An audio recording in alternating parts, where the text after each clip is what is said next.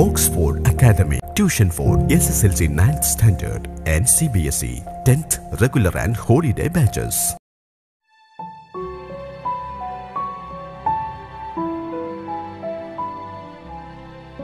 Hello friends, എല്ലാവർക്കും Oxford അക്കാദമിയുടെ geography ക്ലാസ്സിലേക്ക് സ്വാഗതം.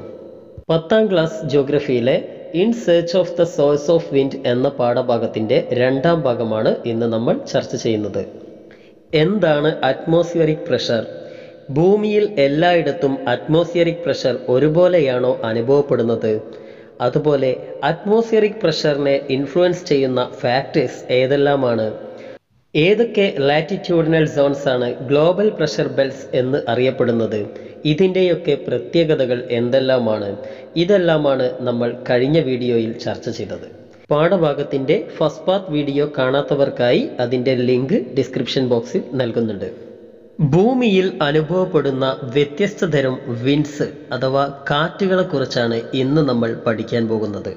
ഹൈ പ്രഷർ ഏരിയയിൽ നിന്നും ലോ പ്രഷർ ഏരിയയിലേക്കുള്ള എയറിൻ്റെ ഹൊറിസോണ്ടൽ മൂവ്മെൻറ്റിനെയാണല്ലോ വിൻഡ് എന്ന് പറയുന്നത്. അതായത് wind is the horizontal movement of air from high pressure to low pressure. അതായത് എർത്ത് സർഫേസിൽ ഒരു പ്രദേശത്ത് ഹൈ പ്രഷറും അതിനോട് ചേർന്നുള്ള മറ്റു പ്രദേശങ്ങളിൽ ലോ പ്രഷറും അനുഭവപ്പെടുന്ന സമയത്ത് ഹൈ പ്രഷർ ഏരിയയിലുള്ള എയർ ലോ പ്രഷർ ഏരിയയിലേക്ക് മൂവ് ചെയ്യുന്നു. ഭൂമിയിൽ പലയിടങ്ങളിലായി പലതരത്തിലുള്ള വിൻഡ്സ് അനുഭവപ്പെടാറുണ്ട്. ഓരോ പ്രദേശങ്ങളിലും വിൻഡിന് പല പേരുകളാണ് നൽകപ്പെടുന്നത്. എന്നിരുന്നാലും ഒരു വിൻഡ് ഏത് ഡയറക്ഷനിൽ നിന്നാണോ ആരംഭിക്കുന്നത് ആ ഡയറക്ഷനെ അടിസ്ഥാനമാക്കിയാണ് സാധാരണ രീതിയിൽ വിൻഡിന് പേര് നൽകാറുള്ളത്. ഉദാഹരണമായി ഈസ്റ്റ് സൈഡിൽ നിന്നും വീശുന്ന വിൻഡിനെ നമുക്ക് ഈസ്റ്റേൺ വിൻഡ് എന്ന് പേര് നൽകാം. അതുപോലെ വെസ്റ്റ് സൈഡിൽ നിന്നാണ് വീശുന്നതെങ്കിൽ അതിനെ വെസ്റ്റേൺ വിൻഡ് എന്ന് വിളിക്കാം. സൗത്ത് ഈസ്റ്റ് സൈഡിൽ നിന്നാണെങ്കിൽ സൗത്ത് ഈസ്റ്റ് വിൻഡ് എന്നും നോർത്ത് വെസ്റ്റ് സൈഡിൽ നിന്നാണെങ്കിൽ നോർത്ത് വെസ്റ്റ് വിൻഡ് എന്നും വിളിക്കാം. ഇത്തരത്തിൽ ഡയറക്ഷനെ അടിസ്ഥാനമാക്കി പേര് നൽകപ്പെട്ടിട്ടുള്ള ചില വിൻഡുകൾ ഏതെല്ലാമാണെന്ന് നമുക്കൊന്ന് പരിശോധിക്കാം. South west monsoon. ഈ പേര് കേൾക്കുമ്പോഴേ നമുക്കറിയാം മൺസൂൺ എന്ന വിൻഡ് വീശുന്നത് സൗത്ത് വെസ്റ്റ് ഡയറക്ഷനിൽ നിന്നാണെന്ന്. അതുപോലെ നോർത്ത് ഈസ്റ്റ് മൺസൂൺ, വെസ്റ്റേർലീസ്, ഈസ്റ്റേർലീസ് തുടങ്ങിയവയെല്ലാം തന്നെ ഇത്തരത്തിൽ ഡയറക്ഷന്റെ അടിസ്ഥാനത്തിൽ പേര് നൽകപ്പെട്ട വിൻഡുകൾക്ക് ഉദാഹരണങ്ങളാണ്. ഇങ്ങനെ ഭൂമിയുടെ ഉപരിതലത്തിൽ വീശുന്ന വിൻഡുകൾ ഓരോന്നും പല ഡയറക്ഷനുകളിലാണ് വീശുന്നതെന്ന് കൂട്ടുകാർക്ക് മനസ്സിലായല്ലോ. അതുപോലെ തന്നെ ഓരോ വിൻഡുകൾക്കും വ്യത്യസ്ത വേഗതയുമാണ് ഉള്ളത്. ഇത്തരത്തിൽ ഒരു വിൻഡിൻ്റെ സ്പീഡിനെയും അതുപോലെ ഡയറക്ഷനെയും ഇൻഫ്ലുവൻസ് ചെയ്യുന്ന 3 ഫാക്ടേഴ്സ് ആണ് ഉള്ളത്. അവ ഏതെല്ലാമാണെന്ന് നമുക്കൊന്ന് പരിചയപ്പെടാം. Pressure gradient force, Coriolis force, friction എന്നിവയാണ് വിൻഡിൻ്റെ സ്പീഡിനെയും ഡയറക്ഷനെയും ഇൻഫ്ലുവൻസ് ചെയ്യുന്ന 3 പ്രധാന ഫാക്ടേഴ്സ്. ഈ ഫാക്ടേഴ്സിൽ പ്രഷർ ഗ്രേഡിയന്റ് ഫോഴ്സും അതുപോലെ ഫ്രിക്ഷനുമാണ് വിൻഡിൻ്റെ സ്പീഡിനെ ഇൻഫ്ലുവൻസ് ചെയ്യുന്ന ഫാക്ടേഴ്സ്. നമുക്കാദ്യം എന്താണ് പ്രഷർ ഗ്രേഡിയന്റ് ഫോഴ്സ് എന്ന് പരിശോധിക്കാം. The change in pressure with horizontal distance is termed as pressure gradient. അതായത് ഒരു പ്രദേശത്തെ അറ്റ്മോസ്ഫിയറിക് പ്രഷറുമായി കമ്പയർ ചെയ്യുന്ന സമയത്ത് അതിൻ്റെ ഹൊറിസോണ്ടൽ ഡിസ്റ്റൻസിലുള്ള നിയറസ്റ്റ് പ്രദേശങ്ങളിൽ പ്രഷർ ഡിഫറൻസ് എത്രത്തോളം വ്യത്യാസപ്പെട്ടിരിക്കുന്നു എന്നതിനെയാണ് പ്രഷർ ഗ്രേഡിയന്റ് എന്ന് പറയുന്നത്. ഉദാഹരണമായി തന്നിരിക്കുന്ന ഇന്ത്യയുടെ മാപ്പ് പരിശോധിക്കൂ. ചിത്രത്തിൽ ചില ഐസോബാറുകളും അതുപോലെ ഓരോ ഐസോബാറിലും അനുഭവപ്പെടുന്ന അറ്റ്മോസ്ഫിയറിക് പ്രഷറും കൃത്യമായി അടയാളപ്പെടുത്തിയിരിക്കുന്നത് കണ്ടല്ലോ. ഇവിടെ ഏറ്റവും മുകളിലായി വരച്ചിരിക്കുന്ന ഐസോബാറിൽ അടയാളപ്പെടുത്തിയിരിക്കുന്ന അറ്റ്മോസ്ഫിയറിക് പ്രഷർ 750 ഹെക്ടോ പാസ്കൽ ആണ്. ഈ ഐസോബാറിനോട് ഹൊറിസോണ്ടലായി നിൽക്കുന്ന തൊട്ടടുത്ത ഐസോബാറിൽ അടയാളപ്പെടുത്തിയിരിക്കുന്നത് 740, പിന്നെ 730, 720, 710, 700 എന്നിങ്ങനെ അടയാളപ്പെടുത്തിയിരിക്കുന്നത് കണ്ടല്ലോ. അതായത് വ്യത്യസ്ത പ്രഷറോട് കൂടിയ ഐസോബാറുകൾ അടുത്തടുത്തായാണ് ഇവിടെ കാണപ്പെടുന്നത്. അടുത്തടുത്തുള്ള പ്രദേശങ്ങളിൽ ഒരു ഭാഗത്ത് ഹൈ പ്രഷറും മറ്റൊരു ഭാഗത്ത് ലോ പ്രഷറും ഉണ്ടാകുന്ന സമയത്ത് ഹൈ പ്രഷർ ഏരിയയിൽ നിന്നും ലോ പ്രഷർ ഏരിയയിലേക്ക് കാറ്റ് വീശുമെന്ന് പറഞ്ഞല്ലോ. ഇവിടെ ഐസോബാറുകൾ തമ്മിൽ വളരെ അടുത്തടുത്തായി കാണപ്പെടുന്നത് കൊണ്ട് തന്നെ ഒരു ഭാഗത്തു നിന്ന് മറ്റൊരു ഭാഗത്തേക്ക് അതിവേഗതയിൽ കാറ്റ് നീങ്ങുന്നു. അതായത് ഐസോബാറുകളുടെ ഹൊറിസോണ്ടൽ ഡിസ്റ്റൻസ് കുറയുന്നതിനനുസരിച്ച് കാറ്റിന്റെ വേഗത കൂടുന്നു എന്നർത്ഥം. ഇനി രണ്ടാമത്തെ ചിത്രം പരിശോധിക്കൂ. രണ്ടാമത്തെ ചിത്രത്തിൽ ഐസോബാറുകൾ തമ്മിലുള്ള ഹൊറിസോണ്ടൽ ഡിസ്റ്റൻസ് വളരെ കൂടുതലായി കാണുന്നില്ലേ? അതായത് 750 ഹെക്ടോ പാസ്കൽ അടയാളപ്പെടുത്തിയിരിക്കുന്ന ഐസോബാറിൽ നിന്നും 740 ഹെക്ടോ പാസ്കൽ അടയാളപ്പെടുത്തിയിരിക്കുന്ന ഐസോബാറിലേക്ക് ഒരുപാട് ദൂരം സഞ്ചരിക്കാനുണ്ട്. അതുപോലെ തന്നെയാണ് മറ്റ് ഐസോബാറുകളിലേക്കുമുള്ള ദൂരം. ഇത്തരത്തിൽ ഐസോബാറുകൾ തമ്മിലുള്ള ഹൊറിസോണ്ടൽ ഡിസ്റ്റൻസ് കൂടുതലാണെങ്കിൽ സ്വാഭാവികമായും കാറ്റ് ഹൈ പ്രഷർ ഏരിയയിൽ നിന്നും ലോ പ്രഷർ ഏരിയയിലേക്ക് വളരെ വേഗത കുറഞ്ഞായിരിക്കും വീശുക. ഒന്നുകൂടി വ്യക്തമാക്കിയാൽ, ഐസോബാറുകൾ തമ്മിലുള്ള ഹൊറിസോണ്ടൽ ഡിസ്റ്റൻസ് വളരെ അടുത്താണെങ്കിൽ സ്വാഭാവികമായും പ്രഷർ ഗ്രേഡിയന്റ് ഫോഴ്സ് കൂടുന്നു. അതിൻ്റെ ഫലമായി കാറ്റിന് വേഗത കൂടുന്നു. എന്നാൽ ഐസോബാറുകൾ തമ്മിലുള്ള ഹൊറിസോണ്ടൽ ഡിസ്റ്റൻസ് കൂടുതലാണെങ്കിൽ സ്വാഭാവികമായും പ്രഷർ ഗ്രേഡിയന്റ് ഫോഴ്സ് കുറയുന്നു. അതിൻ്റെ ഫലമായി കാറ്റിന് വേഗത കുറയുന്നു. ഇനി കാറ്റിന്റെ വേഗതയെ സ്വാധീനിക്കുന്ന രണ്ടാമത്തെ ഘടകമാണ് ഫ്രിക്ഷൻ അഥവാ ഫ്രിക്ഷണൽ ഫോഴ്സ്. ഒരു മൂവിംഗ് ഒബ്ജക്റ്റിന് ഓപ്പോസിറ്റായി അനുഭവപ്പെടുന്ന ഫോഴ്സിനെയാണ് നാം ഫ്രിക്ഷണൽ ഫോഴ്സ് എന്ന് പറയുന്നത്. താരതമ്യേന പ്ലെയിൻ ഏരിയാസ് അഥവാ നിരപ്പായ പ്രദേശങ്ങളിൽ ഫ്രിക്ഷണൽ ഫോഴ്സ് വളരെ കുറവായിരിക്കും. ഉദാഹരണത്തിന്, ഒരു നിരപ്പായ പ്രതലത്തിലൂടെ ഒരു പന്ത് ഉരുട്ടുമ്പോൾ അത് വേഗത്തിൽ നീങ്ങുന്നതായി കാണാറില്ലേ? എന്നാൽ പരുപരുത്തതോ അതല്ലെങ്കിൽ ഉയർച്ച താഴ്ചകൾ നിറഞ്ഞതോ ആയ ഭാഗങ്ങളിൽ താരതമ്യേന ഫ്രിക്ഷണൽ ഫോഴ്സ് കൂടുതലായിരിക്കും. ഉദാഹരണമായി, പരുപരുത്ത ഒരു പ്രതലത്തിലൂടെയാണ് നമ്മൾ പന്ത് ഉരുട്ടുന്നതെങ്കിൽ അത് വേഗത കുറഞ്ഞ് ചലിക്കുകയും അത് പെട്ടെന്ന് തന്നെ നിൽക്കുകയും ചെയ്യുന്നു. ഇതുപോലെ തന്നെയാണ് കാറ്റിൻ്റെ അവസ്ഥയും. ഓഷ്യൻ സർഫേസ്, പ്ലെയിൻസ് തുടങ്ങിയ നിരപ്പായ പ്രതലങ്ങളിലൂടെ സഞ്ചരിക്കുന്ന സമയത്ത് കാറ്റിന് ഫ്രിക്ഷൻ വളരെ കുറവായിരിക്കും. അതുകൊണ്ട് തന്നെ കാറ്റ് വളരെ വേഗത്തിൽ സഞ്ചരിക്കുന്നു. എന്നാൽ മൗണ്ടേനിയസ് ഏരിയാസ്, അതുപോലെ ഫോറസ്റ്റ് ഏരിയാസ് എന്നിവയിലൂടെ സഞ്ചരിക്കുന്ന എയറിന് സ്വാഭാവികമായും ഫ്രിക്ഷൻ കൂടുതലായിരിക്കും. അതുകൊണ്ട് തന്നെ ഇത്തരം പ്രദേശങ്ങളിൽ അനുഭവപ്പെടുന്ന വിൻഡിന് വേഗതയും കുറവായിരിക്കും. അതായത് ഫ്രിക്ഷൻ കുറയുമ്പോൾ കാറ്റിന് വേഗത കൂടുന്നു, ഫ്രിക്ഷൻ കൂടുമ്പോൾ കാറ്റിന് വേഗത കുറയുന്നു.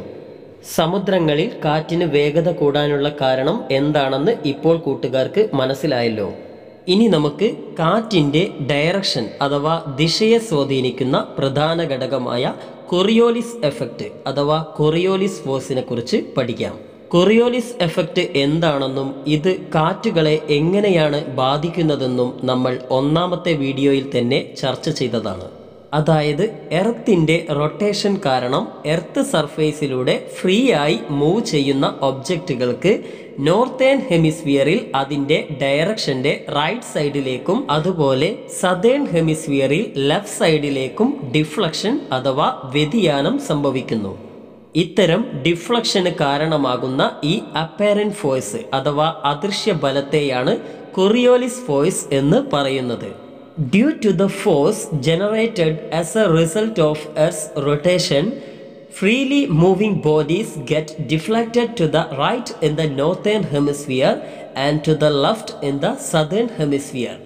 This force is called Coriolis force.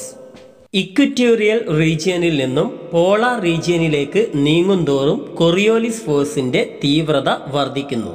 അതായത് Coriolis force increases as it moves towards the poles from the equator. Coriolis എഫക്റ്റിനെയും കാറ്റുകളെയും അടിസ്ഥാനമാക്കി പഠനം നടത്തിയത് അഡ്മിറൽ ഫെറൽ എന്ന ശാസ്ത്രജ്ഞനാണെന്ന് നമ്മൾ കഴിഞ്ഞ വീഡിയോയിലൂടെ മനസ്സിലാക്കിയല്ലോ. കൊറിയോലിസ് എഫക്റ്റിൻ്റെ ഫലമായി നോർത്തേൺ ഹെമിസ്ഫിയറിലൂടെ വീശുന്ന കാറ്റുകൾ റൈറ്റ് സൈഡിലേക്കും അതുപോലെ സതേൺ ഹെമിസ്ഫിയറിലൂടെ വീശുന്ന കാറ്റുകൾ ലെഫ്റ്റ് സൈഡിലേക്കും ഡിഫ്ലക്റ്റ് ചെയ്യപ്പെടുന്നു എന്നതാണ് ഫെറലിൻ്റെ പഠനം വ്യക്തമാക്കുന്നത്. ഈ കണ്ടെത്തലാണ് ഫെറൽസ് ലോ എന്ന പേരിൽ അറിയപ്പെടുന്നത്.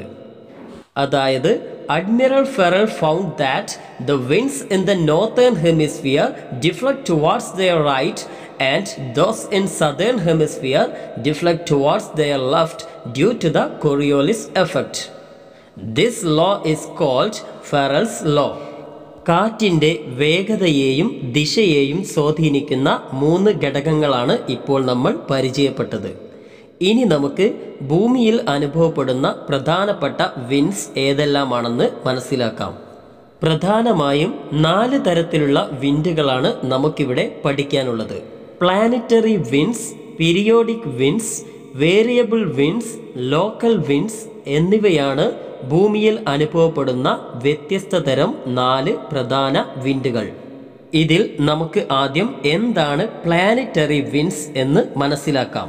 ഭൂമിയിൽ ചില പ്രത്യേക ലാറ്റിറ്റ്യൂഡിനൽ ഏരിയാസിൽ ഒരേ അളവിലുള്ള അറ്റ്മോസ്ഫിയറിക് പ്രഷർ വർഷം മുഴുവൻ അനുഭവപ്പെടുന്നുണ്ടെന്നും അത്തരം latitudinal areas global pressure belts എന്നാണ് അറിയപ്പെടുന്നതെന്നും നമ്മൾ ഫസ്റ്റ് പാർട്ട് വീഡിയോയിലൂടെ മനസ്സിലാക്കിയല്ലോ. Equatorial low pressure belt, sub tropical high pressure belts, sub polar low pressure belts, polar high pressure belts എന്നീ ഗ്ലോബൽ പ്രഷർ ബെൽറ്റുകളെ കുറിച്ച് നമ്മൾ വിശദമായി പഠിച്ചതാണ്. ഈ പ്രഷർ ബെൽറ്റുകൾക്കിടയിൽ അനുഭവപ്പെടുന്ന വിൻഡുകളെയാണ് നാം പ്ലാനറ്ററി വിൻഡ്സ് എന്ന് വിളിക്കുന്നത്. ഭൂമിയിൽ പ്രധാനമായും 3 തരം പ്ലാനറ്ററി വിൻഡ്സ് ആണ് അനുഭവപ്പെടുന്നത്. ട്രേഡ് വിൻഡ്സ്, വെസ്റ്റേർലീസ്, പോളാർ ഈസ്റ്റേർലീസ് എന്നിവയാണ് 3 പ്ലാനറ്ററി വിൻഡുകൾ. പ്ലാനറ്ററി വിൻഡ്സ് വർഷം മുഴുവൻ ഒരേ ഡയറക്ഷനിലാണ് സഞ്ചരിക്കുന്നത്. ഇത്തരത്തിൽ ഡയറക്ഷനിൽ യാതൊരുവിധ ചേഞ്ചും വരാത്തത് കൊണ്ട് തന്നെ ഇത്തരം വിൻഡ്സിനെ പെർമനന്റ് വിൻഡ്സ് എന്നുകൂടി വിളിക്കുന്നുണ്ട്. തന്നിരിക്കുന്ന ചിത്രം പരിശോധിക്കൂ. ഈ ചിത്രത്തിൽ നിന്നും നമുക്ക് ഓരോ വിൻഡുകളും ഏതെല്ലാം പ്രഷർ ബെൽറ്റുകൾക്കിടയിലാണ് വീശുന്നതെന്നും അതിൻ്റെ ഡയറക്ഷൻ ഏത് രീതിയിലാണെന്നും ഒന്ന് മനസ്സിലാക്കാം. ആദ്യം തന്നെ നമുക്ക് ഗ്ലോബൽ പ്രഷർ ബെൽറ്റുകളിൽ ഏതെല്ലാം പ്രഷർ ബെൽറ്റുകളാണ് ഹൈ പ്രഷർ ഏരിയ എന്നും ഏതെല്ലാം പ്രഷർ ബെൽറ്റുകളാണ് ലോ പ്രഷർ ഏരിയ എന്നും ഒന്നുകൂടി മനസ്സിലാക്കാം. സബ് ട്രോപ്പിക്കൽ ഹൈ പ്രഷർ ബെൽറ്റുകളും അതുപോലെ polar high pressure ബെൽറ്റുകളുമാണ് global pressure ബെൽറ്റുകളിലെ high pressure areas. അതുപോലെ equatorial low pressure belt, sub polar low pressure ബെൽറ്റുകൾ എന്നിവയാണ് global pressure ബെൽറ്റുകളിലെ low pressure areas. നമ്മൾ ഇതുവരെ മനസ്സിലാക്കിയ പോലെ തന്നെ ഹൈ പ്രഷർ ഏരിയകളിൽ നിന്നും ലോ പ്രഷർ ഏരിയകളിലേക്കാണ് വിൻഡ് വീശേണ്ടത്. അങ്ങനെയെങ്കിൽ ഇവിടെ സബ് ട്രോപ്പിക്കൽ ഹൈ പ്രഷർ ബെൽറ്റിൽ നിന്നും ഇക്വറ്റോറിയൽ ലോ പ്രഷർ ബെൽറ്റിലേക്ക് കാറ്റ് വീശുമല്ലോ. അതുപോലെ തന്നെ സബ് ട്രോപ്പിക്കൽ ഹൈ പ്രഷർ ബെൽറ്റിൽ നിന്നും സബ് പോളാർ ലോ പ്രഷർ ബെൽറ്റിലേക്കും കാറ്റ് വീശും. ഇനി പോളാർ ഹൈ പ്രഷർ ബെൽറ്റിൽ നിന്നും സബ് പോളാർ ലോ പ്രഷർ ബെൽറ്റിലേക്കും ഇതുപോലെ കാറ്റ് വീശേണ്ടതാണല്ലോ. അതായത് സബ് ട്രോപ്പിക്കൽ ഹൈ പ്രഷർ ബെൽറ്റിൽ നിന്നും ഇക്വറ്റോറിയൽ ലോ പ്രഷർ ബെൽറ്റിലേക്ക് നോർത്തേൺ ഹെമിസ്ഫിയറിൽ നിന്നും സദേൺ ഹെമിസ്ഫിയറിൽ നിന്നും വീശുന്ന കാറ്റുകളെയാണ് നാം ട്രേഡ് വിൻഡ് എന്ന് വിളിക്കുന്നത്. അതുപോലെ സബ് ട്രോപ്പിക്കൽ ഹൈ പ്രഷർ ബെൽറ്റിൽ നിന്നും സബ് പോളാർ ലോ പ്രഷർ ബെൽറ്റിലേക്ക് വീശുന്ന കാറ്റുകളാണ് വെസ്റ്റേർലീസ്. ഇനി പോളാർ ഹൈ പ്രഷർ ബെൽറ്റിൽ നിന്നും സബ് പോളാർ ലോ പ്രഷർ ബെൽറ്റിലേക്ക് വീശുന്ന കാറ്റുകളാണ് പോളാർ ഈസ്റ്റേർലീസ്. 3 പ്ലാനറ്ററി വിൻഡുകളും ഏതെല്ലാം ഗ്ലോബൽ പ്രഷർ ബെൽറ്റുകൾക്കിടയിലാണ് രൂപം കൊള്ളുന്നതെന്ന് കൂട്ടുകാർക്ക് മനസ്സിലായല്ലോ. ഇനി നമുക്ക് ഇതിൽ ഓരോ വിൻഡുകളെയും കുറിച്ച് വിശദമായി പരിചയപ്പെടാം. Trade winds. പേരുപോലെ തന്നെ പണ്ട് കാലങ്ങളിൽ പായക്കപ്പലുകളിൽ വ്യാപാരത്തിനായി സഞ്ചരിച്ചിരുന്നവർക്ക് കടൽ യാത്ര എളുപ്പമാക്കിയതുകൊണ്ടാണ് ഈ കാറ്റുകൾക്ക് ട്രേഡ് വിൻഡ്സ് എന്ന പേര് നൽകപ്പെട്ടത്. വർഷം മുഴുവൻ ഒരേ ദിശയിൽ തന്നെ വീശുന്നതുകൊണ്ട് ഈ കാറ്റുകളെ അടിസ്ഥാനമാക്കിയായിരുന്നു പണ്ട് മിക്ക വ്യാപാരികളും കടലിലൂടെ യാത്ര ചെയ്തിരുന്നത്. നേരത്തെ സൂചിപ്പിച്ചതുപോലെ തന്നെ സബ് ട്രോപ്പിക്കൽ ഹൈ പ്രഷർ ബെൽറ്റുകളിൽ നിന്നും ഇക്വറ്റോറിയൽ ലോ പ്രഷർ ബെൽറ്റിലേക്കാണ് ഈ കാറ്റ് വീശുന്നത്. കൊറിയോലിസ് എഫക്റ്റിന്റെ ഫലമായി നോർത്തേൺ ഹെമിസ്ഫിയറിൽ വീശുന്ന ട്രേഡ് വിൻഡുകൾ വലതുഭാഗത്തേക്ക് ഡിഫ്ലക്റ്റ് ചെയ്യപ്പെടുന്നു. ഇക്കാരണത്താൽ ഈ കാറ്റുകൾ നോർത്തേൺ ഹെമിസ്ഫിയറിൽ നോർത്ത് ഈസ്റ്റ് ഡയറക്ഷനിലാണ് വീശുന്നത്. അതുകൊണ്ട് തന്നെ ഈ trade വിൻഡുകളെ northern ഹെമിസ്ഫിയറിൽ north east trade wind എന്നാണ് വിളിക്കുന്നത്. അതുപോലെ തന്നെ സദേൺ ഹെമിസ്ഫിയറിൽ വീശുന്ന ട്രേഡ് വിൻഡുകൾക്ക് കൊറിയോലിസ് എഫക്റ്റിന്റെ ഫലമായി ഇടതുവശത്തേക്ക് ഡിഫ്ലക്ഷൻ സംഭവിക്കുന്നു. അതുകൊണ്ട് തന്നെ ഈ കാറ്റുകൾ സദേൺ ഹെമിസ്ഫിയറിൽ സൗത്ത് ഈസ്റ്റ് ഡയറക്ഷനിൽ നിന്നാണ് വീശുന്നത്. അതിനാൽ ഈ കാറ്റുകൾ സൗത്ത് ഈസ്റ്റ് ട്രേഡ് വിൻഡ് എന്നാണ് സദേൺ ഹെമിസ്ഫിയറിൽ അറിയപ്പെടുന്നത്. North east trade വിൻഡുകളും south east trade വിൻഡുകളും തമ്മിൽ കൂടിച്ചേരുന്നത് ഇക്വറ്റോറിയൽ ലോ പ്രഷർ ബെൽറ്റിലാണെന്ന് ഇപ്പോൾ കൂട്ടുകാർക്ക് മനസ്സിലായല്ലോ. അതുകൊണ്ട് തന്നെ ഈ മേഖല ഇന്റർ ട്രോപ്പിക്കൽ കൺവേർജൻസ് സോൺ അഥവാ ITCZ എന്ന പേരിലും അറിയപ്പെടുന്നു. ഇനി നമുക്ക് വെസ്റ്റേർലീസിനെ കുറിച്ച് പഠിക്കാം. സബ് ട്രോപ്പിക്കൽ ഹൈ പ്രഷർ ബെൽറ്റിൽ നിന്നും സബ് പോളാർ ലോ പ്രഷർ ബെൽറ്റിലേക്ക് വീശുന്ന കാറ്റുകളെയാണ് വെസ്റ്റേർലീസ് എന്ന് വിളിക്കുന്നത്. കൊറിയോലിസ് എഫക്റ്റിന്റെ ഫലമായി ഈ കാറ്റുകൾ നോർത്തേൺ ഹെമിസ്ഫിയറിൽ സൗത്ത് വെസ്റ്റ് ദിശയിലും അതുപോലെ സദേൺ ഹെമിസ്ഫിയറിൽ നോർത്ത് വെസ്റ്റ് ദിശയിലുമാണ് വീശുന്നത്. ഇത്തരത്തിൽ നോർത്തേൺ ഹെമിസ്ഫിയറിലും സദേൺ ഹെമിസ്ഫിയറിലും വെസ്റ്റ് സൈഡിൽ നിന്നും വീശുന്നത് കൊണ്ടാണ് ഈ കാറ്റുകൾക്ക് വെസ്റ്റേർലീസ് എന്ന പേര് നൽകപ്പെട്ടത്. നോർത്തേൺ ഹെമിസ്ഫിയറിലും സദേൺ ഹെമിസ്ഫിയറിലും 30 ഡിഗ്രി ലാറ്റിറ്റ്യൂഡിനും 60 ഡിഗ്രി ലാറ്റിറ്റ്യൂഡിനും ഇടയിലായാണല്ലോ വെസ്റ്റേർലീസ് എന്ന കാറ്റ് വീശുന്നത്. തന്നിരിക്കുന്ന ചിത്രം പരിശോധിക്കുമ്പോൾ നോർത്തേൺ ഹെമിസ്ഫിയറിൽ ഈ കാറ്റ് വീശുന്ന മേഖലയിൽ കൂടുതലും കരഭാഗങ്ങളാണെന്ന് കൂട്ടുകാർക്ക് മനസ്സിലാകുമല്ലോ. അതുകൊണ്ട് തന്നെ ഈ മേഖലയിൽ കാറ്റിന് ഫ്രിക്ഷൻ വളരെ കൂടുതലായിരിക്കും. അതിനാൽ ഈ കാറ്റ് വളരെ വേഗത കുറഞ്ഞാണ് നോർത്തേൺ ഹെമിസ്ഫിയറിൽ വീശുന്നത്. എന്നാൽ 30 ഡിഗ്രിക്കും 60 ഡിഗ്രിക്കും ഇടയിലുള്ള സദേൺ ഹെമിസ്ഫിയറിന്റെ ഭാഗം നോക്കൂ. അവിടെ കൂടുതലായും കടൽ ഭാഗമാണ് ഉള്ളത്. അതായത് സദേൺ ഹെമിസ്ഫിയറിൽ വെസ്റ്റേർലീസ് എന്ന കാറ്റ് വീശുന്നത് പ്രധാനമായും ഓഷ്യൻ ഏരിയയിലൂടെയാണ്. ഓഷ്യൻ അഥവാ സമുദ്രഭാഗങ്ങളിൽ ഫ്രിക്ഷൻ വളരെ കുറവായിരിക്കുമെന്ന് നമ്മൾ നേരത്തെ മനസ്സിലാക്കിയല്ലോ. അതുകൊണ്ട് തന്നെ 30 ഡിഗ്രിക്കും 60 ഡിഗ്രിക്കും ഇടയിലായി വീശുന്ന വെസ്റ്റേർലീസിന് സദേൺ ഹെമിസ്ഫിയറിൽ ശക്തി വളരെ കൂടുതലായിരിക്കും. പണ്ട് കാലങ്ങളിൽ കടലിലൂടെ യാത്ര ചെയ്തിരുന്ന നാവികർ നേരിട്ട ഏറ്റവും വലിയ ഒരു ബുദ്ധിമുട്ടായിരുന്നു വെസ്റ്റേർലീസ് എന്ന ഈ കൊടുങ്കാറ്റുകൾ. വെസ്റ്റേർലീസിന്റെ ശക്തിയും വേഗതയും കണക്കിലെടുത്ത് നാവികർ ഇതിന് 3 പേരുകൾ നൽകപ്പെട്ടു. അതായത് 30 ഡിഗ്രി ലാറ്റിറ്റ്യൂഡിനും 40 ഡിഗ്രി ലാറ്റിറ്റ്യൂഡിനും ഇടയിലായി വീശുന്ന വെസ്റ്റേർലീസിനെ റോറിംഗ് 40s എന്നാണ് വിളിച്ചത്. അതുപോലെ 40 ഡിഗ്രിക്കും 50 ഡിഗ്രിക്കും ഇടയിൽ വീശുന്ന വെസ്റ്റേർലീസിനെ ഫ്യൂരിയസ് 50s എന്നും 50 ഡിഗ്രിക്കും 60 ഡിഗ്രിക്കും ഇടയിൽ വീശുന്ന കാറ്റുകളെ ഷ്രീക്കിംഗ് 60s എന്നും വിളിച്ചു. അടുത്തതായി നമുക്ക് പോളാർ ഈസ്റ്റർലീസ് അഥവാ പോളാർ വിൻഡുകളെ കുറിച്ച് പഠിക്കാം. പോളാർ ഹൈ പ്രഷർ ബെൽറ്റിൽ നിന്നും സബ് പോളാർ ലോ പ്രഷർ ബെൽറ്റിലേക്ക് വീശുന്ന കാറ്റുകളാണ് പോളാർ ഈസ്റ്റർലീസ്. കൊറിയോലിസ് എഫക്റ്റിന്റെ ഫലമായി നോർത്തേൺ ഹെമിസ്ഫിയറിൽ നോർത്ത് ഈസ്റ്റ് ദിശയിലും അതുപോലെ സദേൺ ഹെമിസ്ഫിയറിൽ സൗത്ത് ഈസ്റ്റ് ദിശയിലുമാണ് ഈ കാറ്റുകൾ വീശുന്നത്. ഇത്തരത്തിൽ നോർത്തേൺ ഹെമിസ്ഫിയറിലും സദേൺ ഹെമിസ്ഫിയറിലും ഈസ്റ്റേൺ സൈഡിൽ നിന്നും വീശുന്നത് കൊണ്ടാണ് ഈ കാറ്റുകൾക്ക് ഈസ്റ്റേർലീസ് എന്ന പേര് വന്നിരിക്കുന്നത്. വളരെ ശക്തിയേറിയതും അതുപോലെ തന്നെ തണുപ്പേറിയതുമായ കാറ്റുകളാണ് ഇത്തരം polar വിൻഡുകൾ. North American countries, eastern European countries, Russia തുടങ്ങിയ രാജ്യങ്ങളിലെല്ലാം തന്നെ അവിടുത്തെ ക്ലൈമറ്റിനെ വളരെയധികം സ്വാധീനിക്കാൻ ഈ കാറ്റിന് സാധിക്കുന്നുണ്ട്. ഈ പാഠഭാഗത്തിന്റെ തുടർച്ചയായ periodic winds, variable winds, local winds എന്നിവയെക്കുറിച്ച് നമുക്ക് അടുത്ത വീഡിയോയിൽ ചർച്ച ചെയ്യാം. വീഡിയോ ഇഷ്ടമായവർ ലൈക്ക് ചെയ്യുക.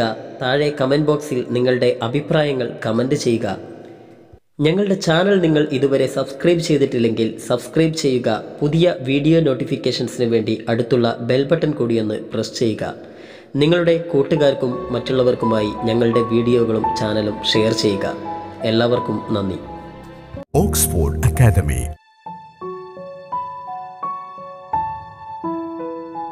ശരാശരിക്കാരായ വിദ്യാർത്ഥികളെ പോലും മികച്ച നിലവാരത്തിലേക്ക് ഉയർത്തുന്ന അധ്യാപന രീതി. സൗജന്യ നൈറ്റ് ക്ലാസുകൾ, മാത്സ്, ഹിന്ദി, ഇംഗ്ലീഷ് പഠന ക്യാമ്പുകൾ, ലൈബ്രറി സൗകര്യം.